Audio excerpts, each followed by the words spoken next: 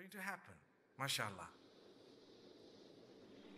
Allah says, اقرأ كتابك كفى بنفسك اليوم عليك حسيبا. Evidence that you're going to be shown all your videos, all your clips, all your posts, and you're going to be told, decide for yourself. Where do you want to go? Where do you think you deserve to go? كفى بنفسك اليوم عليك حسيبا. You can make a judgment against yourself today. That's what Allah says. So you're going to be shown this. And this is why the ones who used all of this wrongly, do you know what they're going to say? And I know people got upset with me when I said this the last time, to say, who are you to judge? I'm not judging. Allah, I'm not judging. We judge ourselves. I don't want to judge anyone. I love everyone. To be honest with you, those who don't fulfill their salah, those who perhaps don't even dress appropriately, those who don't, there may come a time when they would be at a point turning to Allah, perhaps more than I have or will, and others as well. Who am I to judge? But am I not allowed to just remind, to say, guys, this is not the right thing actually, or think about it? You can word it nicely. If I tell you, think about it. That's what I'm doing today. I'm just telling you, think about it. Is it wrong? Am I judging? The answer is no. Listen to what Allah says. وَوُضِعَ الْكِتَابِ. On the day of judgment, the book is put. Whose book? Your books. Your book is put in front of you. What type of deeds? Allah says, there's the book. Read it yourself and decide where you want to go. So Allah says, فَتَرَى الْمُجْرِمِينَ مُشْفِقِينَ مِمَّا فِيهِ وَيَقُولُونَ يَا وَيْلَتَنَا مَا لِهَذَا الْكِتَابِ لا يغادر صغيرة ولا كبيرة إلا أحصاها. The criminals, meaning the people who were sinful, they used their time wrongly. They didn't turn back to Allah after turning away from Allah. That's an important way of wording it. Those who did not turn back to Allah after turning away from Allah, but rather turned away from Allah and forgot about Him, and forgot about the day that they were going to meet Him. What will they say? They will look at this book and they will say, what is up with this book? It hasn't left anything. Nothing small nor big. Everything is here. Every deed is in this book. What's wrong? How come Allah's brought the smallest thing here?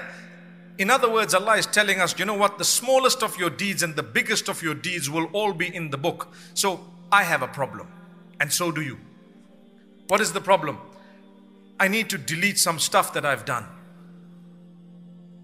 And you have the same problem because you're just a human being living in the same era. So in the same way that I have things to delete, you too would have things to delete, because like I said, we're using the same platforms. What to do? Well, you do two things. Number one, seek the forgiveness of Allah. Oh Allah, forgive me. Oh Allah, grant me forgiveness. Guide me. Oh Allah, open my doors. Oh Allah, strengthen me. And at the same time, make a difference by changing. If you seek the forgiveness of Allah and you're not interested in change, then that forgiveness is flawed. But if you seek the forgiveness of Allah and you're trying to change, then you're heading in the right direction. Even if you fall again, no problem, come back again. Each time you do the wrong thing, you should have regret in your heart. Each time you did the wrong thing, you fell into watching the wrong stuff or posting the wrong thing. Wallahi, you should feel saddened in your heart that, you know what, I did the wrong thing. On the day of judgment, I will not be able to present this. Some people say, and like I say, I've spoken to a lot of people, and the reason why I do, especially the youngsters, is because we want to know what's going on and we want to help. And they'll say, look, I'm not doing the haram stuff, but I'm just doing just haram stuff, you know. Now, that's a statement I've heard. What do you mean? I guessed that what they meant was, I'm not doing a major sin, but just a minor sin. Okay? That's probably what they meant. I'm not doing the haram stuff, but I'm just doing the haram stuff, you know. And I'm thinking to myself, okay, let me ask you another question. And this is a powerful question for tonight. Do you know that on the day of judgment, there will be a scale? Do you know that your good deeds will be placed on the right, your bad deeds on the left? So I want to ask you a question. You know that you have deeds, okay? How many good deeds have you packed away that you can actually say, okay, I might have done, like the guy says, haram stuff, but I've done thousands and thousands of good things. I prayed 5 times a day without missing. I read Quran every day. I actually did charities every day. I did so many good deeds every day. I kept the people who were making a noise in the back quiet by saying shh, shh. That was also a good deed. MashaAllah.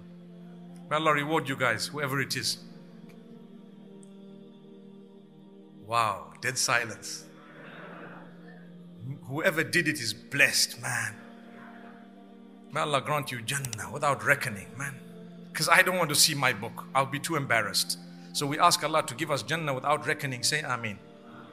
We would be embarrassed if we saw our own book. So one of the tricks is to bypass that by saying, oh Allah, give me Jannah without reckoning. Through your mercy. Don't even show me my deeds. Imagine my deeds. I'm going to just be, oh no, man. You know. My brothers, my sisters, you have a Lord who's merciful, very kind and forgiving. What He wants from you is to, at least to make an effort. That's what it is. Make an effort. Even if it is a small effort, you must make an effort. So here goes. We seek the forgiveness of Allah and we keep trying.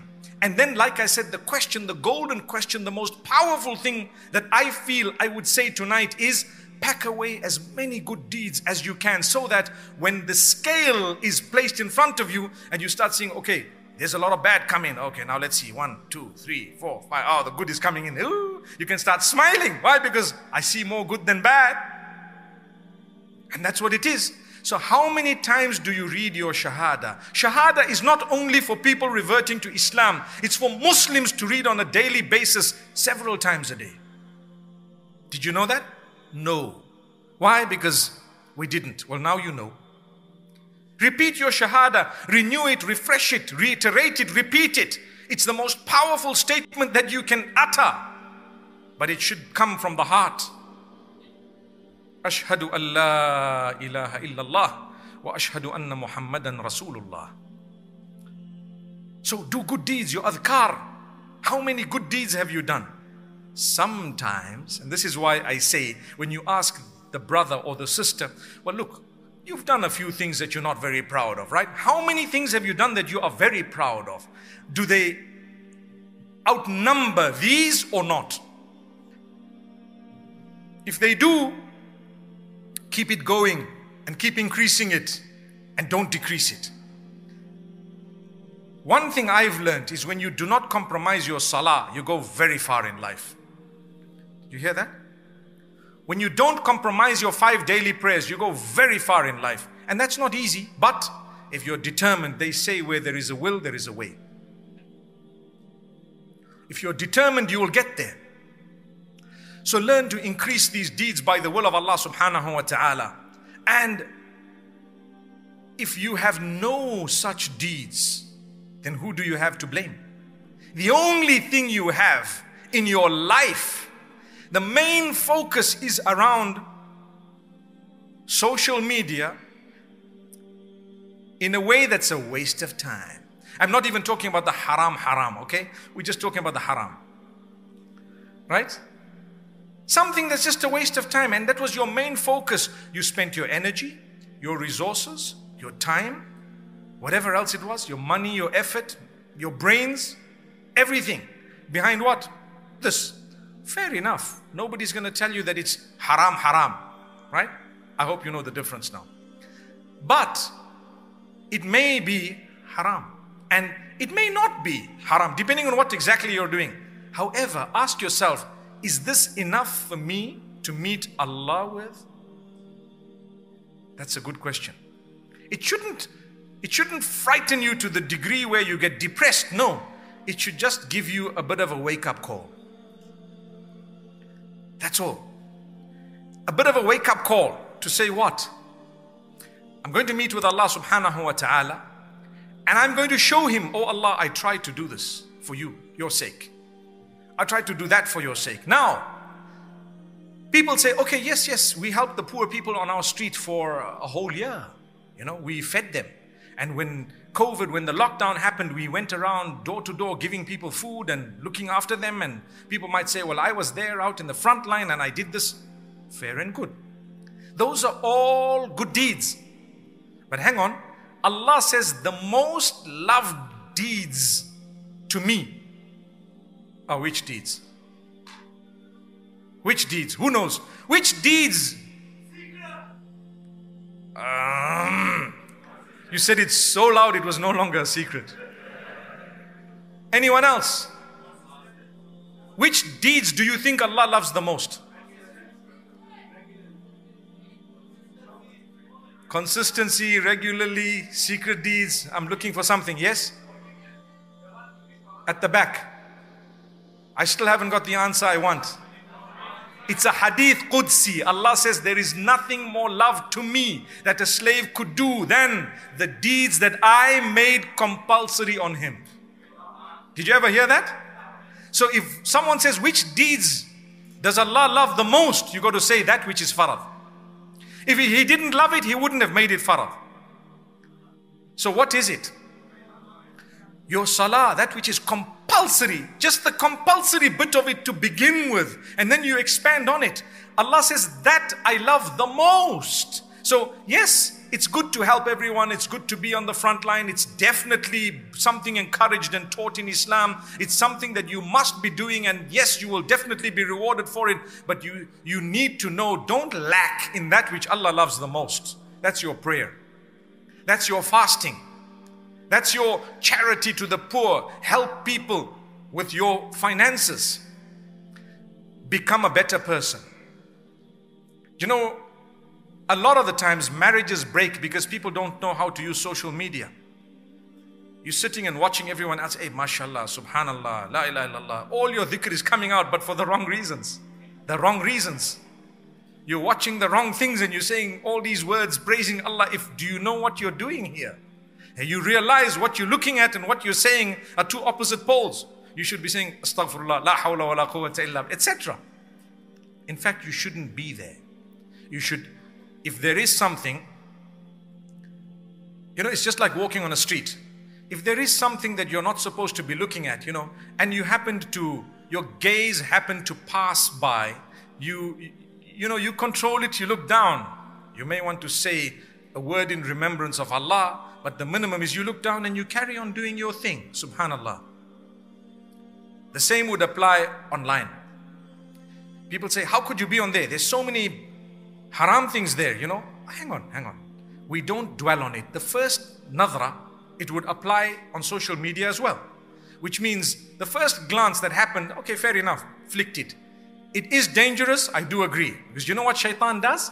He makes you want to follow, to find out. You see a lot of the guys here, they follow all these girls, right? Even some of the older guys, they follow all these girls. You know what? My brother, you're living a fantasy, man. These people don't even want to look at your face. They don't even want to know who you are. They're honestly there just to make themselves feel good. I'm not going to discuss whether what they're doing is haram or halal because they may not even be Muslim. But at the end of the day, you've got all these follows. The only thing that's going to happen to you is on the day of judgment, right? Come here. Who did you follow on TikTok? Here's all the names. Who are these? You can't say Sheikh, Beyonce, Sheikh. These are not sheikhs. MashaAllah. So, if you focus on the right people and you follow them and you set the settings of your app in a way that you will mainly see what you've asked to see, then you're disciplined. So you follow good things. It doesn't all have to be directly connected to, you know, something to do with knowledge, but maybe something else. You might want to learn some cooking. You might want to do something. You might have an interest or two in life. You may follow certain people who may teach you those things. But if something's going to become vulgar and pornographic, what do? You don't follow. If something is a waste of time, you follow? You don't follow.